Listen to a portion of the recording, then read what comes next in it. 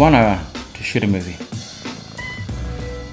Diversity within the filmmaking industry lacks.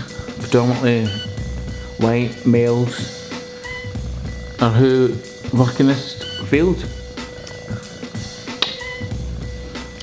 Anyway, the challenge that I have here will be running from October the 23rd to the 29th, and it's in collaboration with the Grand River Film Festival. The challenge is to make a film in 1 hour.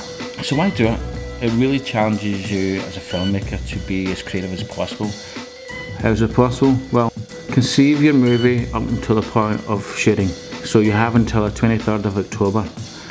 And then from that point, you pick an hour within that week of October the 23rd to the 28th. You pick 1 hour, and from the moment you press record, you shoot for 1 hour to collect all the footage that you need for your movie. Can you tell a good story? One of the winning films will get tickets to the closing night gala for the Grand River Film Festival.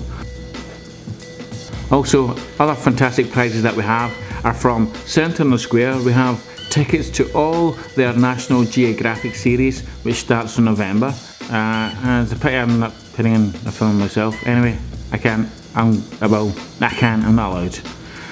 And we also have $500 worth of equipment rental from an awesome place called Ed Video. Ed Video is an arts run centre that's based in Guelph, and they've been doing it for 40 years, so they know what they're doing and they have awesome equipment and they're just really good people. So if you want to be a part of this awesome event, click the link below